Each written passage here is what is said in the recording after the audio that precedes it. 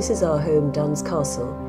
It has been here since 1320, when King Robert the Bruce gave the lands to the Earl of Murray after the Battle of Bannockburn. The family have been here since 1696, and they've embellished and enlarged it and latterly Gothicized it in a wonderful Georgian fine way between 1818 and 1822. Here is the front door, and welcome inside.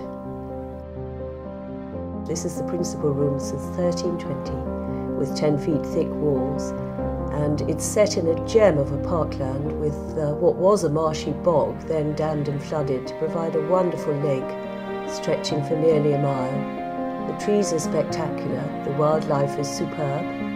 Most of our bedrooms have this amazing view, and we can arrange archery and falconry and clay shooting in the grounds.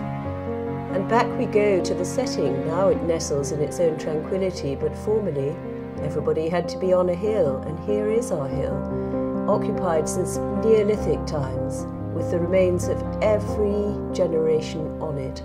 Neolithic, and on to Elizabethan. The Covenanters stood up here and marched and assembled to march on the English, and there is the outline of the fort.